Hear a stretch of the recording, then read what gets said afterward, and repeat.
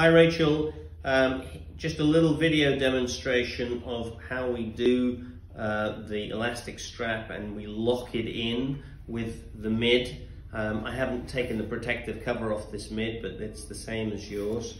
And you can see I've already put one side in, but if you look at it, I've made sure that I've locked the elastic strap behind the headband there, okay, on that side.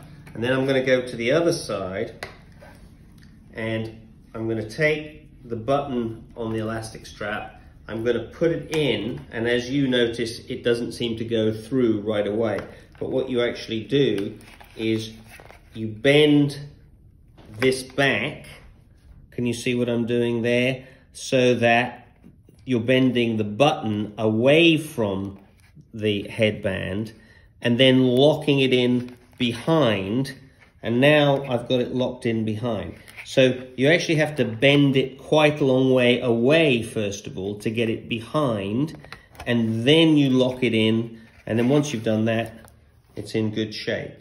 Okay, so I hope that helps you understand that when you put the button of the elastic strap in, you've actually got to bend it away quite a lot in order to lock it behind, and then it's good and it won't come out. Thanks a lot.